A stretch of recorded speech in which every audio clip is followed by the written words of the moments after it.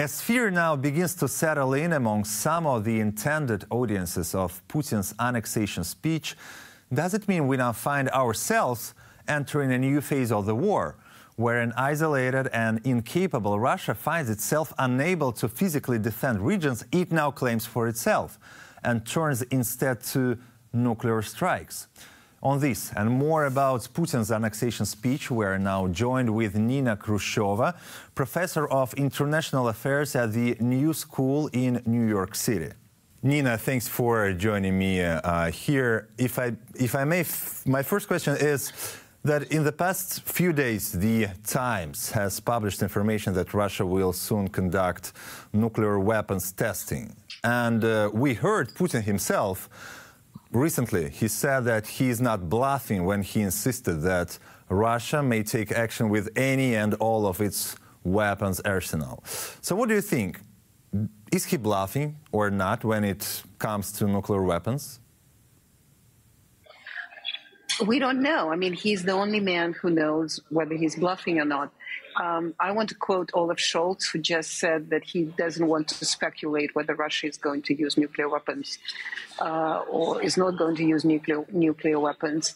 I'm also sure that you saw something that was confirmed this morning. They got back to their, maybe yesterday, they got back to their agreement, the five-nation agreement on in January, that they're determined not to use nuclear weapons. So I actually thought that this was a sign of a little bit of a blinking, because there'd been so much conversation about whether he will, whether he won't, and so on, and therefore it seems that they decided to put forward some sort of a kind of consolation for everybody to chill, to calm down. But of course, you know, when the president in a variety of speeches now mentions, Russian president mentions that he's not going to have he's not going to have anything off the table. Of course, there's going to be a huge discussion, but I hope that he is warning and bluffing. On the other hand, by now, we've seen that if Putin says he's going to do something, he actually does this. And the fear is that it seems to me that if he has some sort of set of tools on the table, he may be wanting to use them if he needs to. If we think that he may use it, is it a big discussion in the United States right now? Because I saw the recent interview of Mr. Sullivan from National Security Council, where he was telling that this possibility exists. What would be the reaction from the United States? Mr. Biden and other representatives of the U.S. government, they've been insisting that the U.S. is not and will not be a part in this conflict. But if Kremlin actually uses nuclear weapon, what will be the reaction? What do you think? Well, they also say, the White House has been saying quite consistently that they don't think that Russia will use nuclear weapons. They also say that they don't see any preparation for Russia to use nuclear weapons. Right. So they consider it, they consider it a bluff. But of course, they have to take this into serious account. Some of the discussion that I've been reading and hearing in the United States, it's that the United States doesn't really need to use nuclear weapons. In fact, it's perfectly capable, if Russia does use nuclear weapons, perfectly capable of shutting down all sorts of Russian potential, what just with regular weapons. And in the last 7 months, Putin has shown, the Russian army has shown that it's a rather inadequate instrument. I mean, you know, he probably now, they may think that they should not be doing this, because then everybody was afraid. In February, nobody is afraid of the Russian army anymore. So the United States doesn't think that it needs even to use nuclear weapons to shut Russia down. And I think that would, as Olaf Scholz said, I don't want to speculate. I don't know, because this is really a discussion that is highly hypothetical.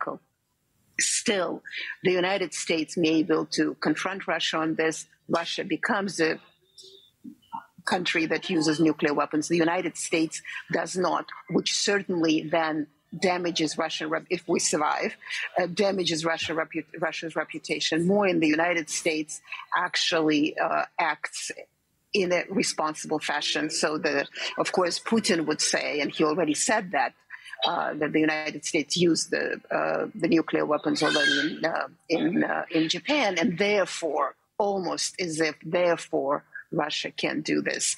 But still, I think we're a little bit some way to go to get to this, to an actual conversation. What do you think about Putin's speech on last Friday when he was announcing the annexation of these 4 Ukrainian regions? How did you find it? Was it interesting to you listening to Mr. Putin's speech? It was, and I mean, Tikhon, you and I have been for years talking about propaganda, so I like a good propaganda speech. I'm very open to beautiful connection of unconnectable things. But I have to say, this was a very disappointing speech. It almost felt, and we discussed this before, but, kind of the Putin popularity was almost like he was James Bond of contemporary Russia, doing all this fancy stuff and all this stuff that James Bond does. And somehow I think he sort of played it and sort of got into his head, because James Bondiana usually does, got into his head, and he just got into an absolute James Bond villain. I was listening to this piece like, wow, that was just, every single James Bond villain mashed in one thing, with the grandiosity of arguments, with the imperial something. Also, as you've heard, we are now apparently were slaves of the West, and also the wonderful thing is that apparently we were the victim of colonialism, while we are an empire and there are colonies that we still try to colonize. So it was one of those moments that even I, who love a good propaganda speech, just felt like, you know what, you are not delivering, because the contradictions. I mean, for example, Ivan Ilyin, the philosopher that he loved so much, who, as you know, lived in Switzerland and was considered the agent of Joseph Goebbels, and then Putin so talks about Ivan Ilyin and then says, oh, and the sanctions and the lies about Russia, they're on par with Goebbels, all these lies that Goebbels lived. Like, I'm sorry, this is just so George Orwell 2022, like we've never seen in real life. How would you explain the obsession Mr. Putin has with history? In this speech, he was, again, speaking a lot about history, and in particular, there is some sort of an obsession with Nikita Khrushchev.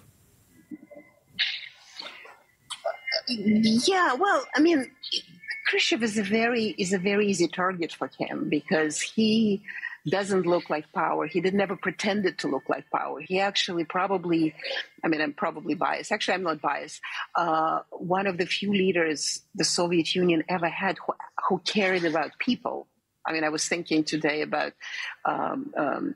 potential famine in 1963. There was very poor grain crop, and he bought grain from Canada and the United States, and then he was just being slaughtered for this. And he said, "No, don't slaughter me, because I don't want people to starve the way it would have been, or it was in 1932 and 1946." So he does have this thing that Khrushchev was sort of a weakling. But this whole thing about colonialism, I thought was interesting, because our country was the first which addressed colonialism, and we spoke for all these other nations. In fact, it was Khrushchev who spoke for all these other nations. He was the one who addressed the issue of colonialism in 1960. Of course, he didn't get a name mentioning. So yes, I think Putin is sort of this hobby historian who pulls out historical narratives the way they suit him. And we know that from many leaders, and especially dictatorial leaders, because they do look at history as a guide to their future. I mean, we know that about Putin. I mean, suddenly all this, the statues to Vladimir the Great, the statue to Ivan the Terrible, suddenly being erected as sort of this predecessors of Putin, of Putin the Great. So he does have that thing, but unfortunately, I mean, I think he just learns wrong lessons from history, if one can learn. I mean, let's let's take the Cuban Missile Crisis, if he's so obsessed with Khrushchev. Remember, Cuban Missile Crisis got resolved in 13 days because when both leaders realized that the world's fate at stake, the humanity is at stake, they immediately figured out a way to handle it. And in fact, Khrushchev got what he wanted out of Kennedy, the missiles out of Turkey, American missiles out of Turkey, but it wasn't secret because Kennedy was afraid to lose his reputation to the Republicans. He was a Democrat president, and Khrushchev agreed. So he was absolutely ready to take a hit with his reputation for the sake of humanity. Clearly, Putin is not ready at all. Bad lessons of history, that sounds about right. Thank you so much, Nina Khruscheva, Professor of International Affairs at the New School in New York City.